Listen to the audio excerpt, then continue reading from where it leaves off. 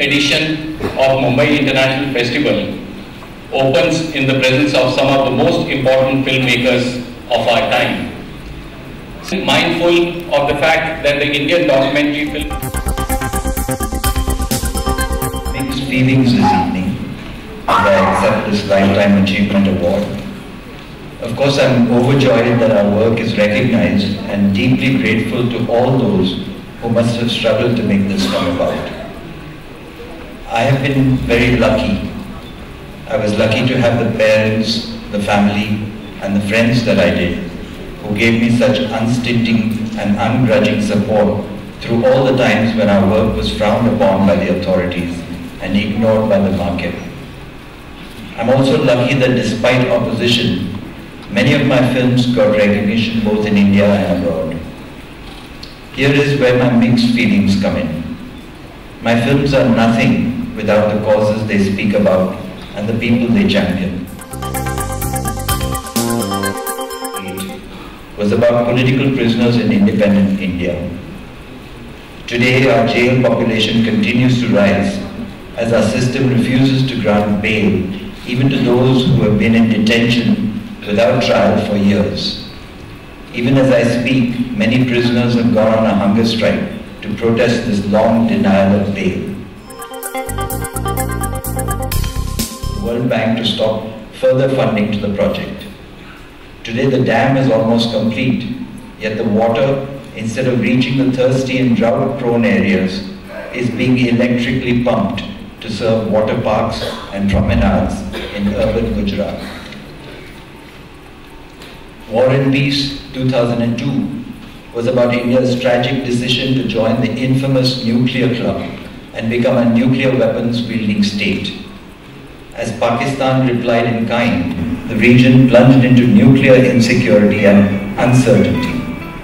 Today, our departing Prime Minister, when recounting the few achievements he is proud of, lists at the forefront a nuclear deal with the USA that lifted an embargo on India's nuclear program and allowed it to plan a huge increase in nuclear plants across the country. In the wake of Fukushima, when the world is finally waking up to the fact that nukes are not only unsafe, they are unaffordable, India is busy buying second-hand Chernobyls to populate our tsunami-susceptible coastline. Jai Bhim Comrade 2012 was about the music of protest of a people who for thousands of years were denied education, forced to do menial jobs, and regarded as untouchables. According to official government figures, every day somewhere in this country, 2 Dalits are killed and 3 raped. In our film, one of the many groups protesting these atrocities was the Kabir Kala Manch, the KKM. By the end of the film, KKM members had been forced to go underground after police began to brand them as Maoist Naxalites.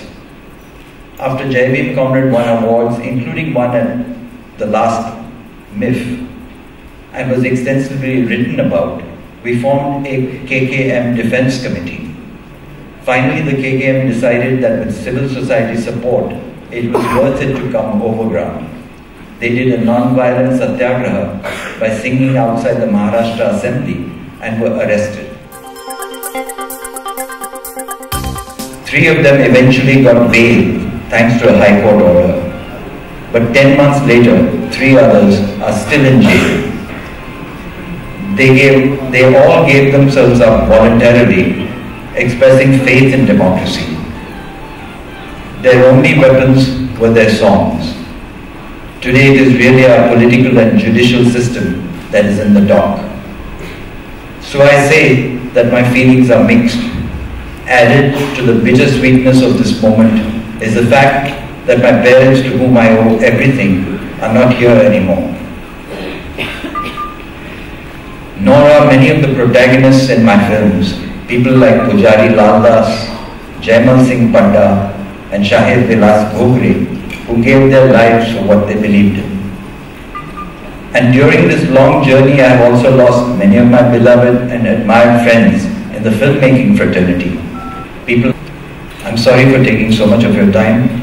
I'm deeply grateful that my work, and through it the work of so many others, has been recognized.